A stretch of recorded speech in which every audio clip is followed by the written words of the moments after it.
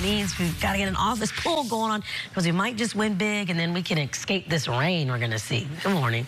Okay, good morning, Raina. Good morning, everybody. And we're actually seeing some breaks in the clouds, too, that some of you folks will wake up to some sunshine, particularly off towards the east and the South Bay.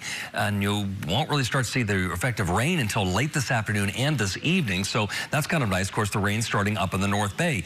We're actually seeing the typical type of pattern we see during the winter months, not so much in the spring, but in the winter months. But we've been treated so much to these mid-latitude or southern systems that have come bubbling up from the south that provide very different scenarios than what we're going to see. We'll be breaking it down for you as we go forward. A lot of 50s here in the East Bays. You can see up to the North Bay, some upper 40s, though. But the big takeaway is how much milder we are to start than we have been from some previous mornings. Futurecast for what happens? Well, let's get you to around noon here or so. That's when most of the North Bay has already been covered by rain. You can see it's very slow spreading off to the east and the South Bay. Ultimately, it does such. So as you get into the evening commute, you can see by 5 o'clock, shortly thereafterwards, we've got most of the bay pretty much covered with good embedded rain in there. And that is going to come with some winds as well. So very sloppy on that commute. Even if you're getting a light rain, you have those winds just blowing the raindrops around. Not going to be a lot of fun there. So then it clears out. We get a clear space overnight, temporarily for a few hours. Can even see the skies open up until a new line of some showers greet us Saturday morning. Kind of a nice thing in some ways because that stabilizes the atmosphere, but there might be some more breaks to be had before another line comes through and more successive ones expected into Saturday night. And as we get into Sunday, which is going to be more scattered showers.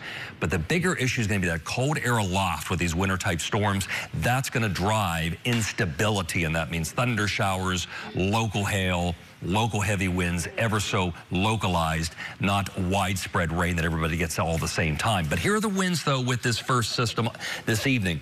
Good wind coverage. Everybody's getting a good wind here, as you can see in the upper teens, lower 20s. No wind advisory, but there's a nice good pop here for 6 hours. Not as of impressive, but we see another pop happen on Saturday afternoon. This is, again, a broad-based winds that everybody's getting. It's not localized ones that are a different story if you're under a thunder shower. And this takes us now into Sunday, and it looks like more to be had. So we're going to see these pulses of winds come both today and tomorrow. So today we got the rain developing, windy, sloppy evening commute.